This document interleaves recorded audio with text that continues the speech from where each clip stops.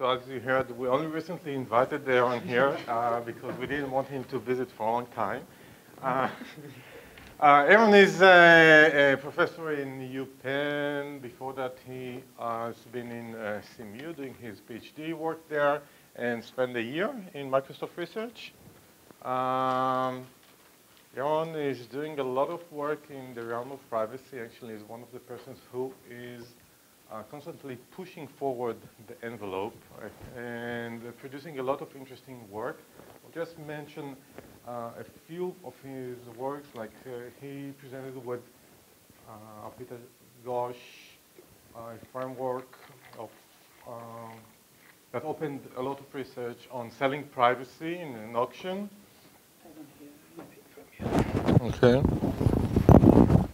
So luckily I didn't say anything smart by now. And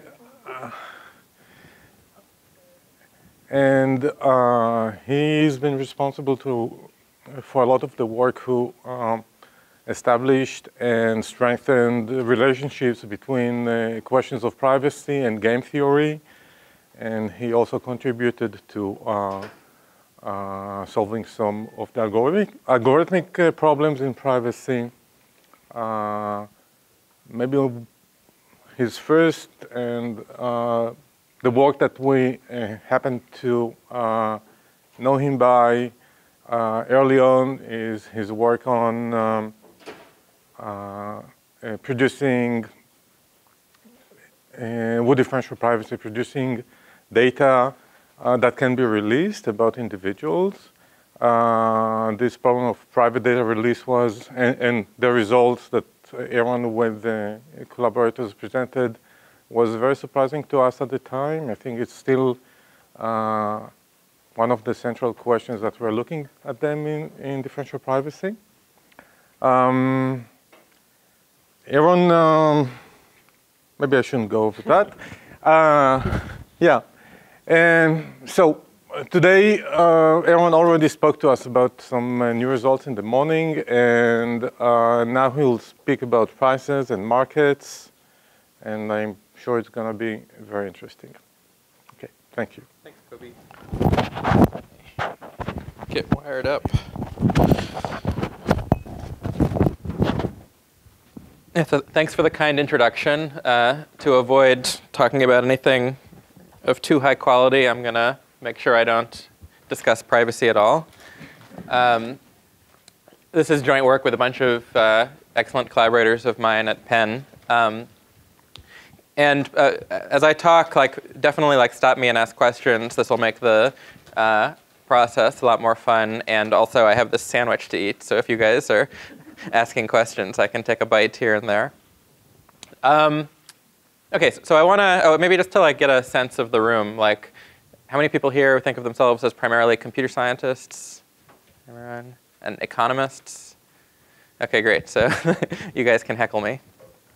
So I want to start by sort of marveling at a fact that we all probably agree on, and economists might feel they've totally explained, which are that prices are really remarkable objects. OK, I can go into a market, and markets are these really sort of remarkable decentralized things. I look around, I observe prices. Everybody else in the market does the same thing.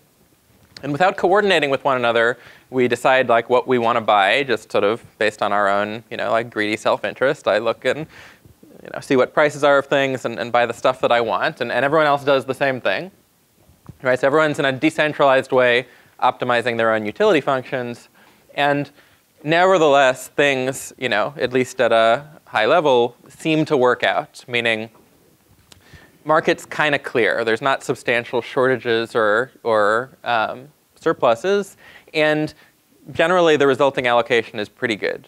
Okay, and then there are some bumps in the road. The 2008 market crash notwithstanding, markets do a pretty good job. Okay, so prices are really cool. They seem to coordinate these markets. So what I want to do first, just because not everyone here is an economist, is I just want to give an overview of what the classical theory tells us. Okay, and I'm going to spend a little bit longer on this than I would for an economics audience, but the classical theory is pretty cool, so it's like more fun than the stuff I'm going to eventually tell you, which is new. So I thought I'd put more time into this. So let me just sort of recap what the theory tells us about the extent to which prices coordinate markets. So first of all, I just want to lay out some notation. I want to talk about a commodity market. And I'm going to think about it as a set of k types of discrete goods. Okay, so these are things that are indivisible, k different types of them. And each of them is going to have some supply. Okay, and I'll think of the supply as bigger than one, but like ideally like much bigger than one. I'm not selling irreplaceable pieces of art that are unique. I'm selling bananas. And I've also got a set of buyers, okay, n buyers. And each buyer is going to have a valuation function that tells us, as a function of the bundle of goods, the subset of types of goods he might get, how happy he is with that set of goods. And let me just normalize things so that values are numbers between 0 and 1. Okay? And an allocation, a feasible allocation, is just some mapping that says who gets what. Okay, it's a mapping from the buyers to bundles of goods that satisfies feasibility constraints. So it makes sure that this mapping doesn't assign more copies of any good than there are. Okay? And although the results I'm going to talk about hold in some generality, and I'll tell you what the generality, what that generality is, just to make things sort of simpler for various parts of this talk, I'm going to restrict attention to the case in which buyers just want one good, which is going to simplify some of the notation, some of the arguments. Okay, but things will apply more generally. I'll tell you about it. Okay, so in this special restricted case, a valuation function is just a mapping from goods to values. And similarly, an allocation is just a matching between buyers and goods. Okay, does that make sense notationally? Okay, so what are people going to do? What are people going to do when they face prices? We're going to assume that people are rational and self-interested, but we don't want to assume too much else. Okay, so when facing prices, people are going to buy the things that they want the most given those prices. Okay, so in particular, what that means is I'm going to define the demand set of a buyer given some prices to be the set of bundles of goods that maximize their utility for getting those goods, where that's just the value for the bundle, the value they have for that bundle, minus the sum of the prices they'd need to pay to get those goods. Okay? So, I say this is a set because there might be, you might not have a uniquely favorite bundle of goods given the prices. Okay? So there might be ties. And I'm not going to assume what you're going to buy in your demand set. I'm not going to assume how you break ties, but I am going to assume that buyers will choose something in their demand set. Okay, so buyers aren't going to take a suboptimal choice when they can do better. Okay, so there's this object in sort of classical economic theory called a Walrasian equilibrium. And a Walrasian equilibrium is a price vector paired with an allocation. Okay, and a set of prices, one for each type of good, are Walrasian equilibrium prices if there exists an allocation mu with the following properties. Okay, so first, every buyer should be assigned something in his demand set. Okay, so this is an allocation that can result when everybody sort of greedily maximizes their own self-interest by something in their demand set. Okay, that's the first condition. That's sort of the equilibrium condition on the buyer side. They should be best responding to the prices. The second condition is that if there is some kind of good that is under-demanded, that is, if the number of copies of that good being sold are less than the supply, the only time that can happen is if the price is 0. Okay, the thought being that there's downward price pressure if supply is exceeding demand. You'd lower the price. If you can't lower the price, it must be 0. Okay, and so the prices themselves are not what are called the Walrasian equilibrium, but the prices paired with a suitable allocation. And okay, if these objects exist, they've got like a pretty remarkable property, which is that we've got this sort of decentralized, we've got this sort of feasibility problem. We need to assign people to goods in a way that satisfies all of the supply constraints. But if one of these objects exists, it seems pretty remarkable. That is, everyone is choosing a good that sort of uniquely maximizes, or not uniquely, that individually maximizes their utility function, and yet, so they're not sort of thinking of this global objective feasibility, and yet somehow when they do this, everything works out. The feasibility constraints are satisfied. Okay, so these objects, if they exist, seem pretty remarkable. And there's this sort of simple fact that makes them even more remarkable. It turns out these objects, when they exist, it's not only that everyone, when greedily maximizing their own utility, is satisfying feasibility constraints, but they're actually globally maximizing social welfare. They're finding the optimal allocation. Okay, so you should start becoming increasingly suspicious that these things exist the more properties I give you like this. But let's just sort of prove this fact, because it's pretty easy. Okay, so the claim is, if I've got prices and an allocation which are a Walrasian equilibrium, then the social welfare, that is the sum values for the allocations people get, is maximized. And this is one of the cases where, for notational simplicity, I'm going to prove it to you just in the case where people want one good, but it generalizes. Okay? So let's say we've got, let's just name the optimal allocation. Let's say mu star maximizes social welfare, and just apply the facts we know. Okay, so we know that for every buyer, by definition, by the first Walrasian equilibrium condition, the thing they're getting maximizes their utility. That is to say, their value for the thing they get minus the price for the thing they get is at least their value minus price for anything else, in particular the thing they would have gotten in the optimal allocation. And we've got one of these inequalities for every buyer. Our hands are sort of tied. We've got inequalities. We've got to sum them together. So of course, the sum over all of the buyers of the value of the thing they get minus the price of that thing is greater than the sum over all of the buyers of the value they would have gotten in the optimal allocation minus the price of that thing. And we can rearrange this sum because since this is a feasible allocation, no good is assigned to more than one person, say, if there's only one copy of each good. And so we can rearrange this as the sum over all of the values of the sum over all of the values for the thing they get in allocation mu, minus the sum over all of the goods of the supply of that good times the price, because it's a feasible allocation. No more than the supply of any good is sold.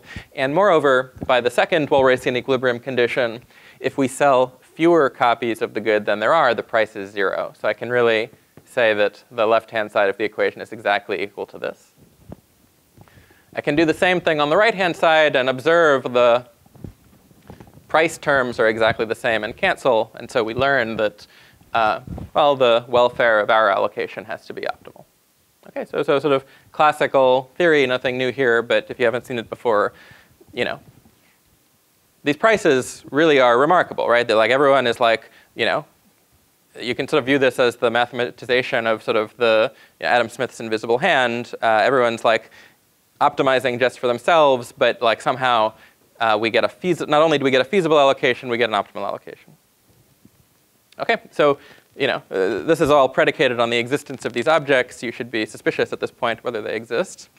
But the second remarkable piece of classical theory is that these prices do exist. Okay, so let me just they exist whenever players' valuation functions satisfy what are called the gross substitutes property. Without telling you what that is, let me just prove this for you again for the simple case of unit demand buyers when they just want one good. Okay? This is proof by algorithm. This is the ascending price auction of Kelso and Crawford. And it's the first thing you would try if you were selling goods to buyers. You just run an ascending price auction. Okay? So you maintain some candidate matching. Initially, nobody's matched to anything. And you start off by pricing everything at 0. Okay? And you just let the buyers take turns. While there's an unmatched buyer, you have them point to the good that currently maximizes their utility, their value minus price. Okay, so they're bidding on that good. They get tentatively matched to that good. Whoever was the high bidder before is now unmatched, and the price gets incremented by some epsilon. Okay, so just a picture of what happens. We've got these goods. We've got these buyers. The prices are all 0. This guy bids on his favorite good. The price is incremented. Next guy bids. He outbids the first guy. So the first guy is now unmatched. The price is incremented again. This guy bids on a new good. So now we've got two edges in this matching. It continues. The first guy might be again outbid the second guy. And the algorithm concludes when we've got a matching, when everyone's matched to some good. Okay, that's the whole thing. Is it going to work? Well, it turns out this is like super simple to analyze. This is sort of a really nice algorithm that computer scientists should know more about. So it's not hard to observe that this algorithm is like at least it is an algorithm. It's going to halt and output something. Okay, it's going to halt after at most n over epsilon bids are made, and that's easy to see. Nobody's ever going to bid on something that's above their value, because one option is for them to sort of become unmatched. And their values are between 0 and 1, so nobody's ever going to bid on something that has a price higher than 1. Okay? So the prices are all bounded between 0 and 1.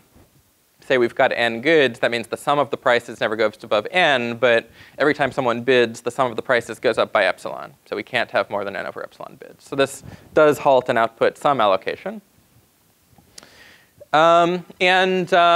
It's also not hard to see that when this algorithm halts, the price and the allocation form an approximate Walrasian equilibrium, meaning for any buyer I, their value for the thing they get minus the price of the thing they get is at least their utility for their favorite good at the final prices, possibly minus epsilon. That's also easy to see. Why is buyer I matched to good mu I? Well, it's because he was the last person to bid on good mu I. That's how the algorithm works. And at the time that he bid on it, the reason he bid on it was because it was the good that maximized his value minus price. It was, it satisfied this inequality exactly. And since that time, the other prices have only gone up. So, he doesn't prefer any of the other goods any more than he did at the time he bid on this. And he's still the high bidder, so nobody else has outbid him. And so this price has gone up only by epsilon. We tricked him after he bid. We raised the price by epsilon, but not more than that. Okay. So, squinting a little bit now, taking epsilon to 0, Walrasian equilibria always exist. This can be made formal. And by the way, this algorithm, gross substitutes evaluations are the largest class of evaluation functions for which Walrasian equilibria exist, and they're basically defined as the largest class of evaluations that the analysis of this algorithm works. But it turns out this algorithm is sort of fully general. By the way, because Walrasian equilibria maximize social welfare, and that's just the weight of the matching in this case, this is an algorithm for computing a max weight matching that has nicer properties than the algorithm we often teach to undergraduates. In particular, it's much easier to analyze and can be distributed. People should study this algorithm. Okay, so that's sort of the classical theory. So this sort of amazing fact that Walrasian equilibria are able to optimally coordinate markets. People buy what they want, the supply constraints are satisfied, and globally welfare is optimized is not because the statement is vacuous. It's not because Walrasian equilibria don't exist. They do exist. You can even find them through natural dynamics. And so this is sort of a remarkable achievement of theory. One other thing, it turns out that Walrasian equilibria prices are not unique. There's a multiplicity of them. And it turns out they form a lattice. So what that means is it makes sense to talk about the minimal Walrasian equilibrium prices. These are equilibrium prices that good by good are smaller than any other set of equilibrium prices. And these are the ones I want to study because these are focal in various ways. So these ascending price auction dynamics, the one I showed you and others, they converge to the minimal equilibrium prices. And they've got other focal properties, like in the unit demand case, they happen to correspond to VCG prices. So when I go on and talk about Walrasian equilibrium prices, I'm really talking about minimal Walrasian equilibrium prices. Okay, so at this point, it's like tempting to summarize this classical theory in the following slogan. Prices optimally coordinate a large class of markets. I mean, there's this natural dynamic that converges to these prices. And these prices, somehow harness people's greedy optimization to do this global optimization. And what this talk is about is sort of, thinking about whether this interpretation is really justified, like trying to poke a couple holes in it and then see if we can plug up those holes. Okay? So the first problem I want to poke into here is that it's a little misleading to say that the prices are coordinating the market. Okay, remember, a Walrasian equilibrium was a set of prices paired with an allocation. Okay, so there was an optimal allocation such that everybody was buying some most demanded bundle, some bundle in their demand set. But they might have had many bundles in their demand set, and it's not true that for every way that people can choose bundles in their demand set, the allocation is feasible and the welfare is optimal. They might have to actually coordinate in a very particular way. And sort of if coordination was the whole thing we were hoping prices were solving, then it's sort of a bummer if even after we have these prices, we still need to do lots of coordination. So just to give you an example of how this can happen, suppose this in a simple market, we've got n buyers, n goods, each supply 1. And buyer I has value 1 for good 1, and value 1 for good I, the good directly across from him, and value 0 for everyone else. Okay? So, and maybe there's some guys who aren't drawn here who have good 0.5 for everything. Okay? So in this case, this is the minimal Walrasian equilibrium. These are the minimal Walrasian equilibrium prices. And note that the optimal allocation is supported here. What should happen is every person I should buy the good directly across from them. Okay? And the lines here represent items in each buyer's demand set. So every buyer demands the good directly across from him and good 1. Okay? But although that allocation is supported by these prices, everyone's actually indifferent between good I, the one they're supposed to buy, and good 1. And if people break ties, say, randomly, half of them will try to buy good 1. Okay, so we'll have really high overdemand. There's only one copy of good 1, but we'll have n over 2 people demanding it.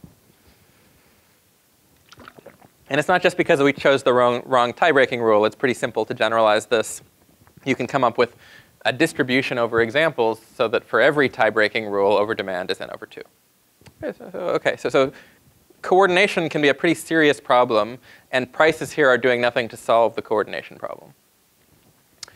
What I didn't mention, this first guy here, he's actually an economist. He's got commoners. I'm sorry he couldn't make it to the talk, but a lot of this work came out of a conversation I had with him a bunch of years ago, where I showed him this example. I was like, okay, economist, what now?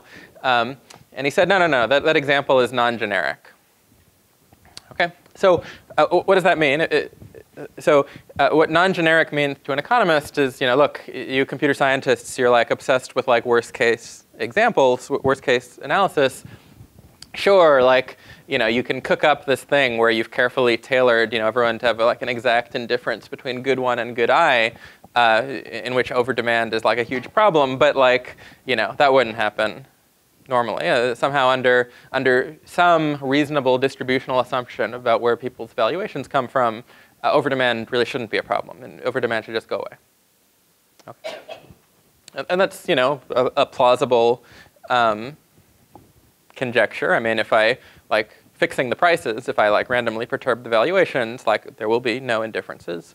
But the tricky thing is that the prices are computed as a function of the valuation. So if I perturb the valuations, the prices will also change.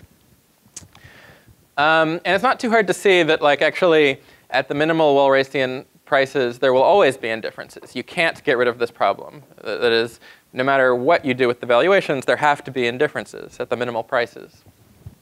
And it's pretty easy to see. Suppose it weren't true. Suppose you had some special set of valuations for which there were no indifferences.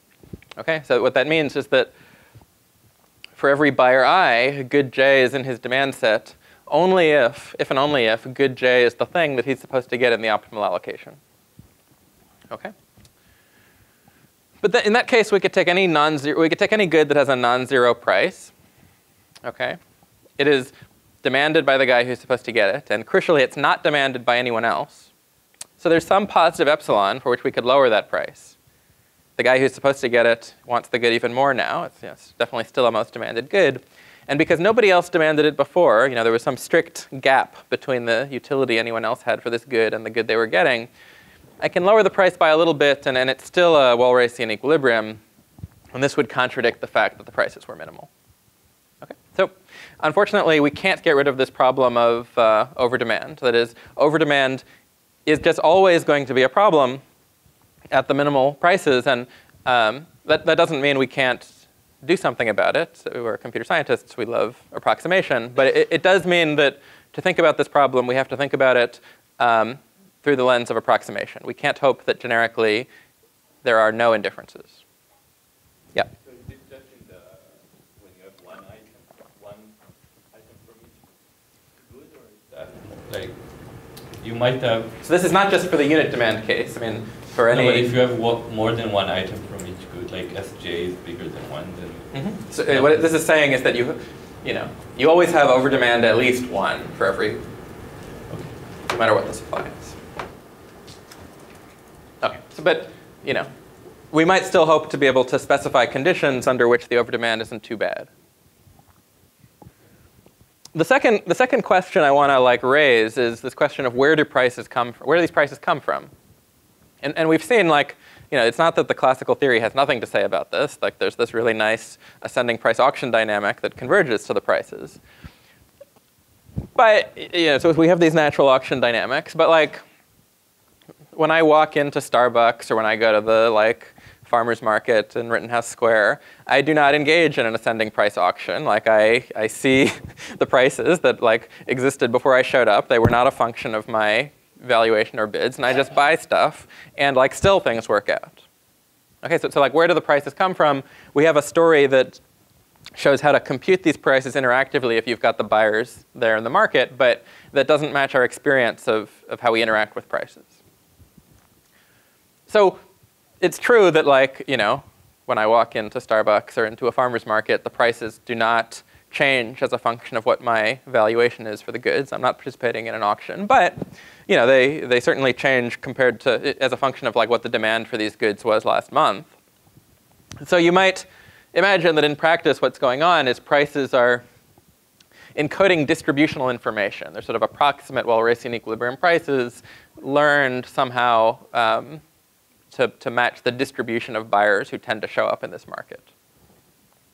But when you start modeling things like this, you've got to ask all of the questions that come up when you study a learning problem. So in particular, how much distributional information is necessary before I can find good prices? How many buyers do I need to see before I can confidently say that the prices I find will induce high welfare and low overdemand on new buyers? And it also means that we need a theory for approximate Walrasian prices. That is, it's not enough to understand overdemand for the exact minimal Walrasian prices computed on the market as a function of everyone sitting in this room. I need to think about what's going to happen if I use the prices computed for people in this room for the people who attend the next seminar, which might be a similar group of people, but not exactly the same. So I need to think about approximate equilibrium prices. So here's the model we study in this work. Okay, we've got some k types of goods, each with some supply. And we've got a distribution, an unknown distribution over valuation functions. And what happens is n buyers are sampled IID from this distribution. Okay? And then the market somehow equilibrates at the minimal equilibrium prices for these buyers. Okay, I'm agnostic as to how this happens. Maybe they run the ascending price auction dynamic we saw a moment ago. But the point is, these buyers are not the ones we're selling to. These buyers go away once these prices have been computed, and n new buyers are sampled from the same distribution. Okay, now these buyers are going to look at the prices. They're going to figure out what their demand sets are, their most demanded bundles, which might not be singleton sets. They might have indifferences. And they're going to pick arbitrary bundles in their demand set. They're going to break ties in arbitrary ways. And what I want to ask is, what are conditions under which, when this is what's happening, I can be confident that the overdemand is small and that the welfare is high? Okay, does the question make sense? Questions at this point before we go into talking about the answer? Okay. So I want to ask, how much overdemand should we expect under what conditions? And what do these things depend on? Does it depend on assumptions about the distribution? Does it depend on the complexity of the valuation functions, the number of buyers, the number of types of goods? These are, sample complexity questions if you're a machine learning person. Okay, and by analogy to machine learning, there's sort of two questions we need to answer to think about this. Okay, so in machine learning, there's a similar setup. I've got a sample of data points, and I'm going to fit a model to those data points, but then I'm going to evaluate my model on new data points. And the two things I need to bound if I want to prove a theorem about the quality of my learned classifier is, one, what's the training error? How good is my classifier on the actual data I've got? And two, what's the generalization error? What's the gap between the quality of my classifier on my sample and on the distribution? So by analogy, the first question, bounding training error, corresponds to asking, under what conditions do the exact equilibrium prices computed on the market of people induce little overdemand? And remember, we saw this sort of example where the exact prices induced as high overdemand as possible. So the answer is not always. We need to have some condition here. And the second question is, once suppose I do have a set of prices that induces low overdemand on the sample on which they were computed, under what conditions will these prices generalize in that when I use them on a new sample of buyers, they will also induce low overdemand and high welfare? And how much data do I need, meaning how many buyers do I need in my market before I can be confident that this is going to happen? Okay, so let's think about the first question. And again, I'll tell you the extent to which this is going to be a result that holds generally. But for the purposes of the talk, I want to simplify things and talk about unit demand buyers. So these are buyers who only want one item. And the nice thing about buyers who only want one item is I can describe the valuation function of a buyer by just k numbers, one number that specifies for each good how much he wants that good. And so if I've got a market of n buyers, it's described by just n times k numbers. Okay, so we know we need to assume something about the buyer valuations in order to have low over demand. We saw this bad example. And here's something that you can assume that I'm going to show is sufficient. Okay, what I want to assume is that the buyer valuations, these n times k numbers, are linearly independent over the integers. Meaning, if I take some sum of these things with integer coefficients, the only way I can get them to sum to 0 is if all of the coefficients are 0. And in fact, I don't even need that. I don't even need them to be linearly independent over all of the integers, but just 3 of the integers, -1, 0, and 1. Okay, so if I take some linear combination of the valuation functions and I tell you both that the coefficients are limited to be -1, 0, and 1, and that the sum is 0, then the only way that can happen is if all of the coefficients were 0. That's the assumption. Just like 2 notes about this.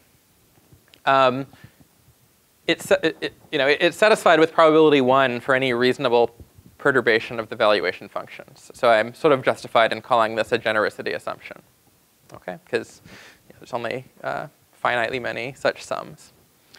And it also implies that the welfare optimal allocation is unique. And that's actually important because one fact about Walrasian equilibria prices that I haven't mentioned to you yet is that they necessarily support all welfare optimal allocations. So if the welfare optimal allocation wasn't unique, there would if there were a bunch of them, there would definitely be a bunch of indifferences because everyone's indifferent between anything they could get in any optimal allocation.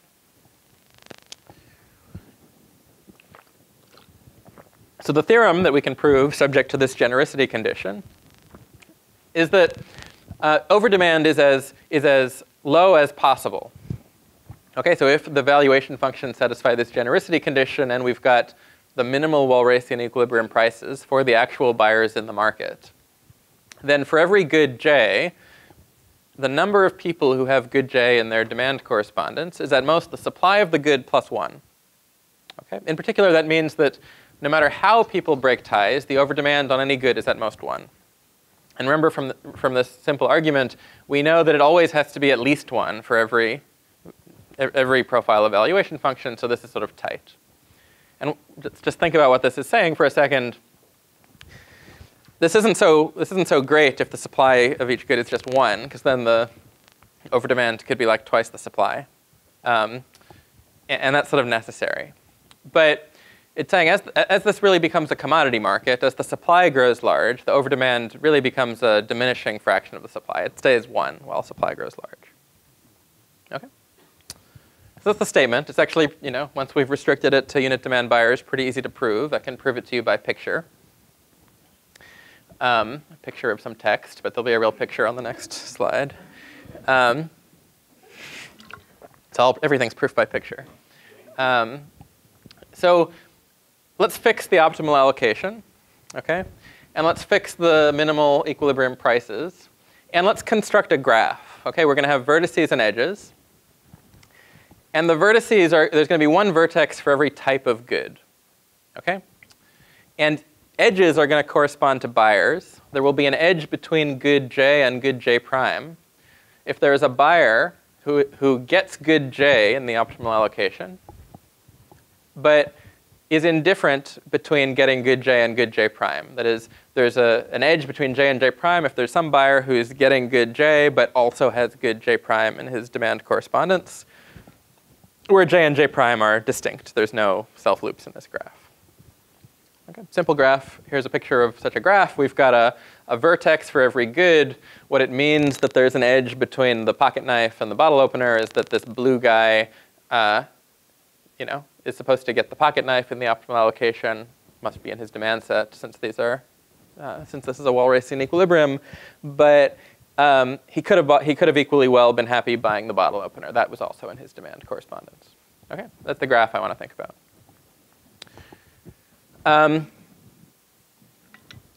Okay, and I want to analyze this claim by just making a bunch of simple observations about this graph.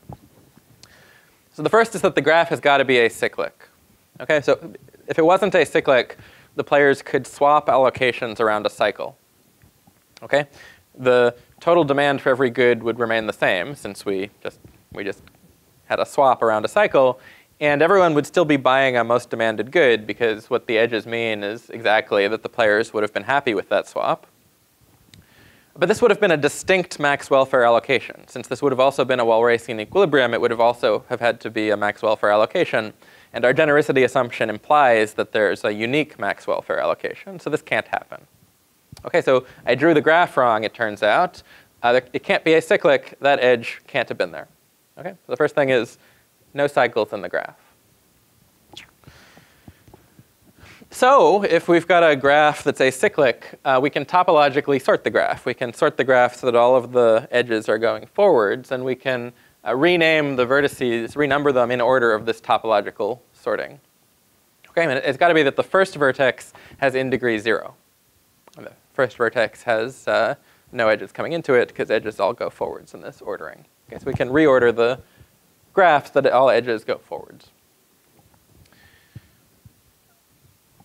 The next claim is that any good that has in degree 0 has got to have price 0. Okay, because otherwise we could have lowered the price. If a good has in degree 0, that means it's not in the demand set of anyone except for people who get that good.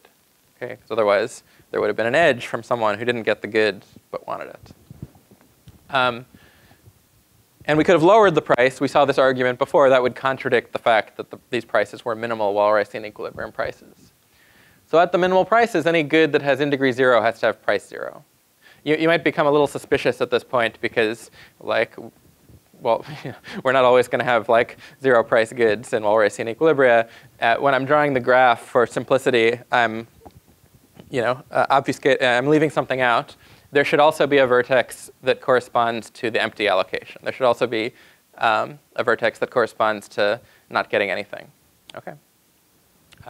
That might be the one with price 0. Okay, so the next claim is that when I'm trying to figure out what these non-zero prices are, okay, any price pj can be written as a linear combination of valuations of buyers who get goods earlier in the ordering, earlier than j in this topological sort. And the coefficients are going to be just -1, 0, and 1. Okay, proof by induction. Well, the base case is, well, the first price is 0, so we're done. And the inductive case is just as follows. Suppose I've got a non-zero price, which I do without loss of generality, because otherwise we're done for that good. Well, we know that it's got to have in degree at least 1. Okay, because anything that didn't had price 0. So that means there is some buyer I who in the optimal allocation is matched to an earlier good, okay, something that came earlier in the ordering, but who would have been happy getting good j as well, has good j in his demand correspondence. So this buyer is indifferent between good j and good j prime. We can just write out that indifference condition. It means his value for good j minus the price, his value for good j prime minus the price of good j prime is just equal to his value for good j minus the price of good j. And solving, that means we can write the price of good j as the value of good j that buyer I has for good j minus the value that buyer I has for good j prime plus the price of good j prime. But good j prime comes earlier in the ordering, so we can apply our inductive hypothesis to this. That's it. So any price can be written as a simple linear combination of valuations of buyers for goods that come earlier in this ordering. And then the final claim, and this is the one that's going to prove the theorem, is that all of these goods have in degree at most 1. Okay, and remember, the over-demand for a good is at most the in degree of the vertex corresponding to that good, because edges correspond to people who aren't supposed to get this good but still want it. Okay, so if we can show that the in degree in this graph is at most 1, we've proven the claim. So that's not so hard. Let's suppose that weren't the case. Okay, so suppose the in degree wasn't at most 1. That means there's some good that has 2 buyers, that has 2 edges coming into it. Okay, so that means there's 2 distinct buyers, I and I prime, who are both indifferent between some good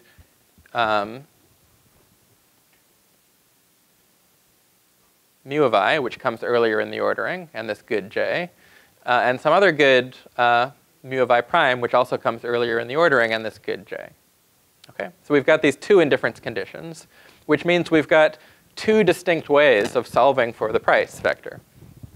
Okay, so we can solve for the price vector in both of those ways and subtract them. And what that means, once we have 2 expressions for these price vectors, we know, price j is one fixed quantity. If we subtract these 2 ways of writing price j, we have to get 0. We have that this expression equals 0.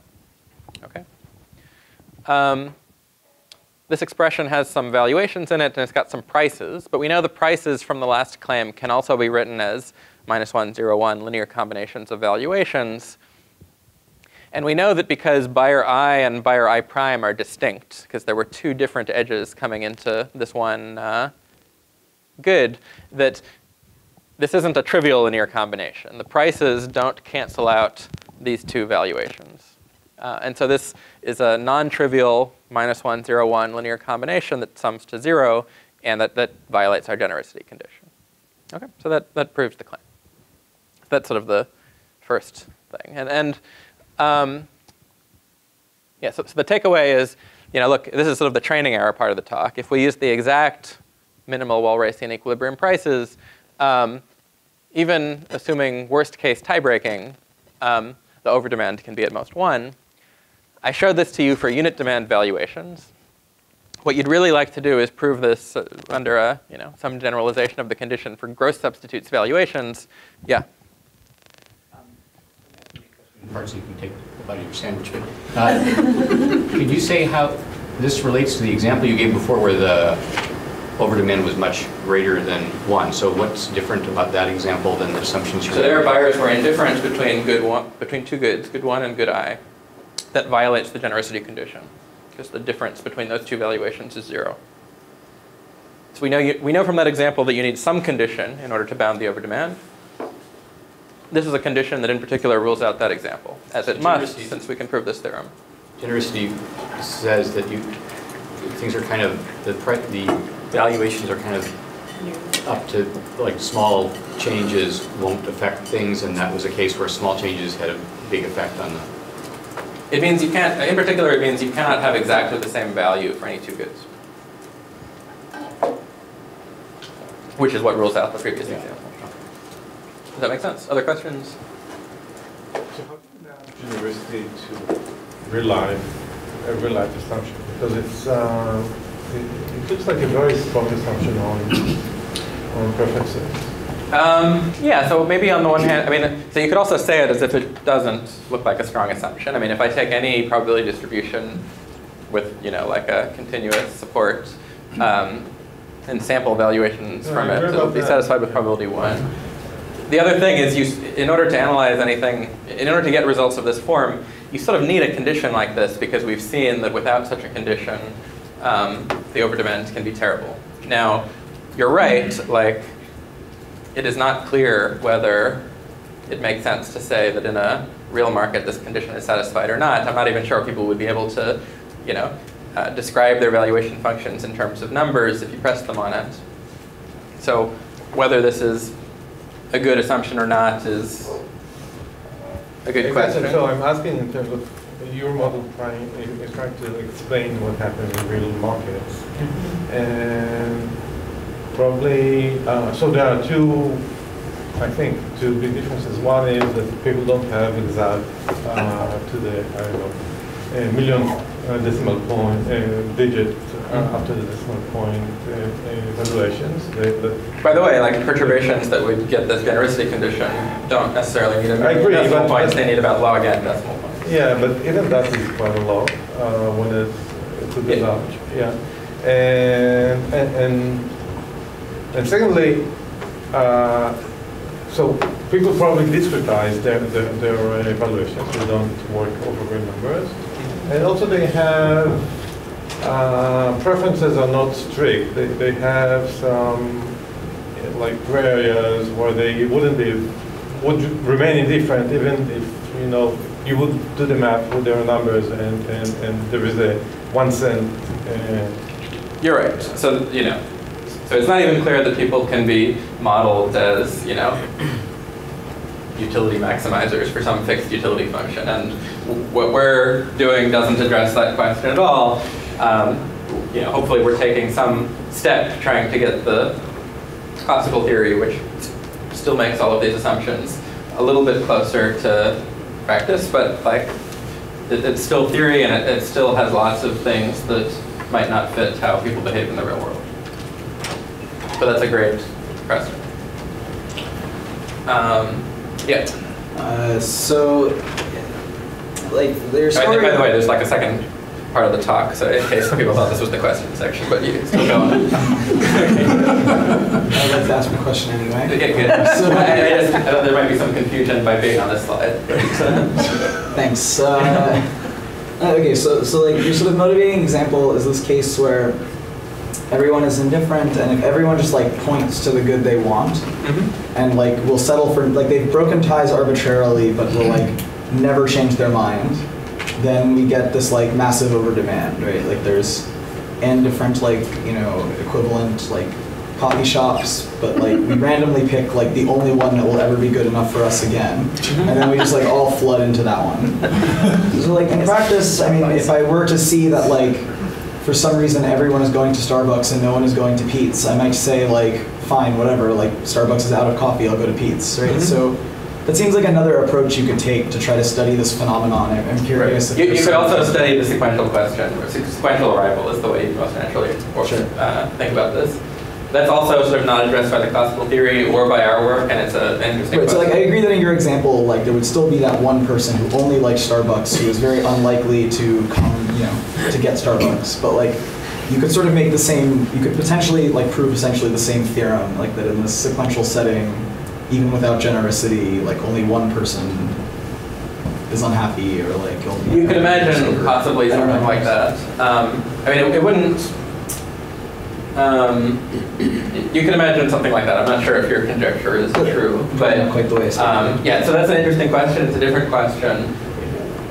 One thing it would have is sort of if you think about the time frame under which such dynamics would have to play out, it would sort of be like at least linear in n. That is, I'd like show up at Starbucks and like, oh man, they're out of coffee. Like, so now I like try the next one, but like they're out of coffee too. It might take a while.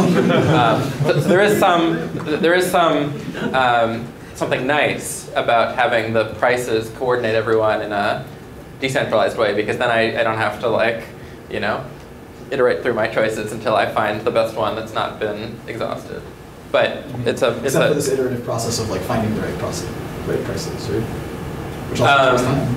Well, who knows how you find the prices? But once you've got the prices, it coordinates people. So I'm not. That's an interesting question. We can talk about it for the rest of the week. But Careful language. that's a different question. Good one, though. Other good questions? Okay. So I've got a few minutes left, so let me just sort of sketch our answer to the second part of this question, which is, again, by analogy, if the first part of the talk was talking about the training error, the second part is talking about the generalization error.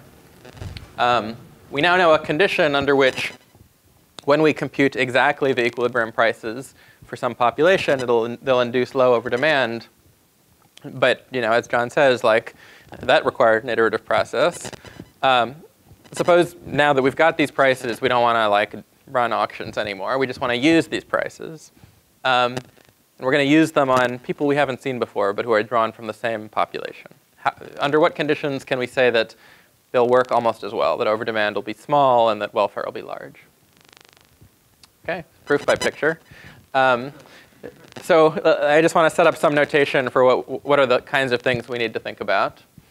So first of all, now we sort of need to fix a tie-breaking rule. It can be arbitrary, but I want to like think about people, every person having dear in their heart some tie-breaking rule they're going to use, because one trivial way any learning algorithm could be screwed up is if everyone uses one tie-breaking rule on the sample and a totally different tie-breaking rule on the next sample. Okay, so I want to think about, for every evaluation, fixing some tie-breaking rule. Don't care what it is, but fix it, which is going to be a rule that tells them, given what their demand set is, which bundle are they going to buy at a fixed price vector. Okay? And I just want to have an excess of notation and rename this thing f. This is just the function that, parameterized by the price vector, tells me, given someone's valuation function, what bundle they're going to buy. Okay? It's a function that maps valuation functions to the bundle they're going to buy. And for every good, I want to define this sort of lower dimensional function, which tells me, one for each good j, which tells me, given your valuation function, are you going to buy good j or not? Is good j an element of the bundle you're going to buy or not? Okay. And then with this sort of excess notation, we can talk about what is the expected demand for a good given a distribution and a price vector. Okay, given a distribution d over valuation functions, the expected demand for a good j is just n, the number of buyers in the sample, times the expected value of this indicator function, which tells me, are you going to buy, is a random person going to buy a good j or not? And just the expected number of people who are going to buy a good.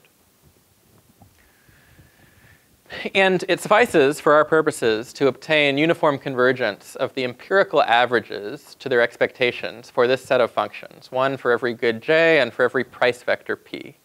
These functions which tell me what is the expected demand for a good given the distribution. If I can get enough samples so that for every function in this class, the empirical averages, that is the empirical demand, converges uniformly to their expectations, then in particular I know that with high probability, if I have two distinct markets, two distinct sets of n buyers, since both of them have demand close to their expected demand, they're also close to one another. In particular, if I had my genericity condition satisfied and I found a price vector that induced overdemand that was low, at most 1 on the first sample, I would know that overdemand would have to be small on the second sample as well.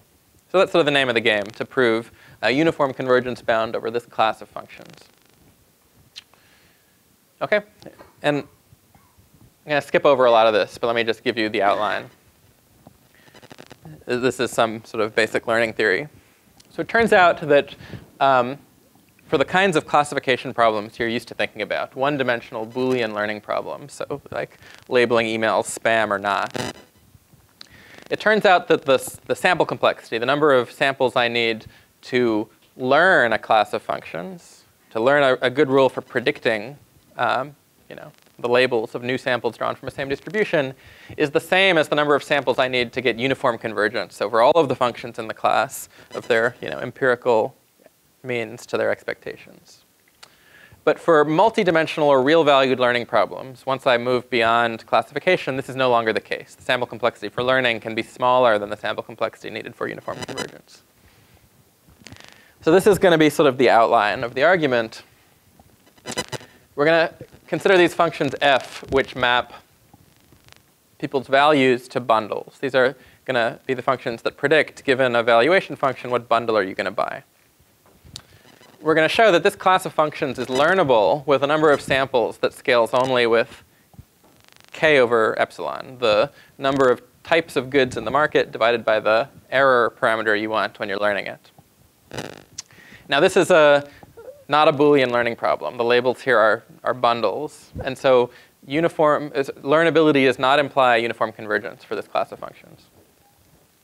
However, if I can learn this class of functions, that means I can also learn the class of functions which just tell me, given a valuation function, are they going to buy like good j or not? Are they going to buy good 1 or not? Because if I can accurately predict the whole bundle they're going to buy, of course I can predict whether they're going to buy like good 1. So therefore, this class of functions is also learnable with the same number of samples. And this is a Boolean class of functions. And so by sort of classical results in learning theory, this is also enough samples to get, this also gives me the fact that k over epsilon samples are enough to get uniform convergence up to error epsilon for every function in the class. So there's some stuff that goes into proving that. But the punchline is this. The total demand for any good, okay? If my distribution is such that that a sample of buyers from this distribution will with high probability satisfy my generosity condition, then if I can also say that the supply of every good is reasonably but not enormously large, that is linearly, it should scale linearly in the number of types of goods, but can be independent of the number of buyers in the market, okay? Then I can be confident that if I computed the minimal Walrasian prices on my first sample, that on the second sample, the demand for any good is within a 1 plus or minus epsilon factor of the supply. So overdemand is relatively mild. Okay, that's overdemand. We need to think about welfare too. And for welfare, we can't do this nice trick of projecting down onto a Boolean class of functions because welfare is like inherently a real valued thing. Even the single buyer problem is mapping a valuation function to like a real number. And so we've got a more directly bound some combinatorial notion of dimension relevant to learning, the pseudo dimension. You can do that with a picture. But the punchline is a similar but slightly worse bound. If we want the welfare to be within a 1 minus epsilon factor of opt, we need opt to be sufficiently large, and it should be now quadratically large in the number of types of goods. So in particular, since the buyers now have values between 0 and 1, there have got to be at least k-squared buyers. OK. Oh, and these results, by the way, the sample complexity results, the nice thing about them is they are completely independent of the complexity of the valuation functions. That is, I have not assumed anything about the valuation functions to prove these results, not even that they're gross substitutes. So these valuation functions can really be arbitrarily complicated functions mapping bundles to real numbers. And the sample complexity results of how many samples I need to learn good prices for these functions do not depend on the complexity of the functions. They're only linear in the number of types of goods. Okay, so that's it. Thank you. Jonathan. So I'm trying to think whether in sort of the real world the number of goods is large relative to the number of consumers or not. And I guess it sort of depends how you classify goods. I mean, so if you think of goods as like, you know, coffee shops and pizza shops, then there are probably a lot of consumers relative to the number of goods. But if you think of sort of, you know, the coffee shop in Harvard Square and then, you know, the next one, you know, in Central Square is different goods or whatever, you know, there are many different varieties of a given, you know, large class of goods, then you might actually think that the number of consumers is not that large relative to the number differentiated. So there's definitely different kinds of markets, but I think like it should be sort of a common case when the number of types of goods is relatively small compared to the number of consumers. This would be sort of the number of distinct items sold at a grocery store compared to the number of people who walk into the grocery store over the shelf life of those items or something. So I mean, certainly for like the unit demand case, if I mean the total number of goods is the number of types of goods times the supply of each good, and you know, unless that's you know like smaller than n, the prices are sort of going to be 0. So that's certainly true in the unit demand case if you're going to view the Walrasian equilibrium prices as being at all reasonable. It's certainly the case that it's not always satisfied. You know, the supply, in particular, like even if the number of types of goods is relatively small, like in an art auction, if the supply of each good is also small, only 1, then these results really aren't telling you any good news. In fact, you know, it's sort of telling you bad news for this theory. That is, no matter what you do at the minimal equilibrium prices, you will always have overdemand that's, you know, a factor of 2 larger than your supply. But sort of saying that in the case when you've got a commodity market, meaning there's a bunch of copies of each good and the number of types of goods is smaller than the number of buyers, then things should work out, at least up to this approximation factor. Ben? I'm wondering if some version of Scott's objection might actually still be sensible. Okay. I don't know the answer to this. Under your generosity assumption on preferences, are there a continuum of Walrasian equilibria? Not always. So you could ask a different question than the one we posed. Okay, so we decided to study the problem from the following perspective. We decided to fix a particular Walrasian equilibrium price vector, the minimal ones, because we decided those are focal for various reasons, and study what happens there. You could have asked instead sort of the following question. Suppose what I've got is sort of a fully informed principal who's going to look at all of the people in the room he's going to sell to, he knows all of their valuations, and he's now going to try to compute as a function of all of the people some price vector that's going to induce no indifferences. Okay, that'll have a different answer. The answer to that question is he can do so if and only if the max welfare allocation is unique, up to at least if people have gross substitutes valuations. But I sort of view, the reason I think that question is less interesting is because I sort of view market equilibrium prices as something that's supposed to happen in a decentralized way, not the result of an informed principle solving a linear program. But that question has a different answer. I don't know if that answers your objection. I think that there aren't always a continuum of Walrasian equilibria answer to my question. I worry that if you pick a random one, then with high probability there are no discoordinations or something like that. Yeah, so I don't know exactly. Picking a random one, where the set of Walrasian equilibria is always a convex set, so right, you could imagine sampling a random one in the polytope, and it might or might not have nice properties, but that seems like a less, so the algorithms we know that converge to these things don't converge to random Walrasian equilibrium prices. But as you point out, though, we don't use an algorithm to converge to. You're right, so that's true. A random one might have different properties. How does your generosity assumption restrict the selection of Walrasian equilibrium? It doesn't explicitly restricted. Only interactive with the worker optimization. Yeah, I mean, so one thing it implies is that there's only one optimal allocation, which is, sort of necessary if you want to limit indifferences, because any equilibrium price always supports all optimal allocations. But I don't know of a clean description of like what it does to the set of prices.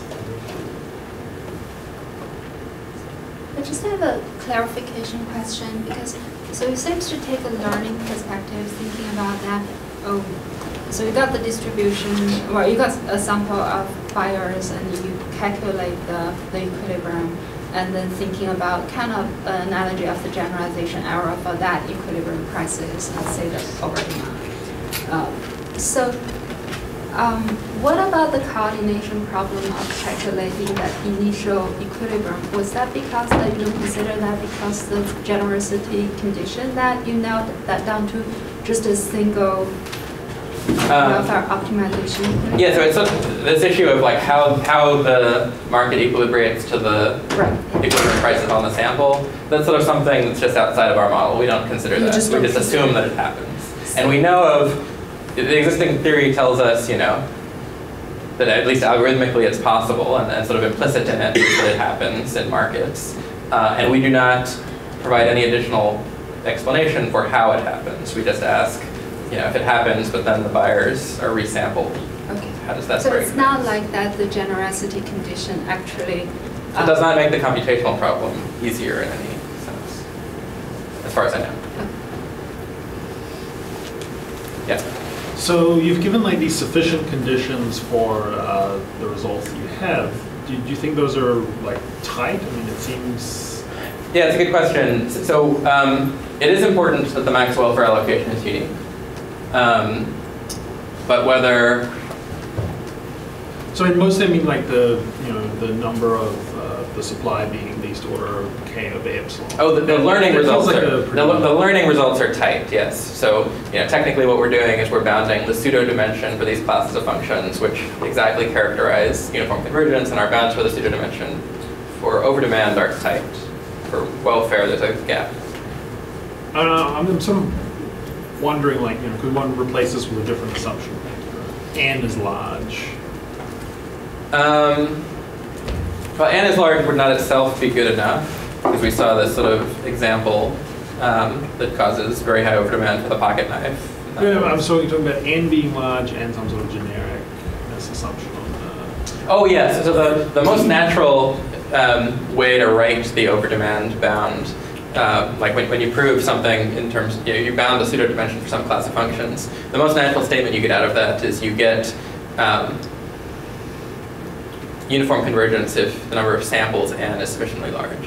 And I sort of rewrote them in this other way because I thought it was a more natural way to think about a market. But yeah, in fact, the most immediate thing you get is something that says things are okay if n is large enough. And n depends on things like the number of copies of each good and the number of goods. More questions? Thank you, everyone.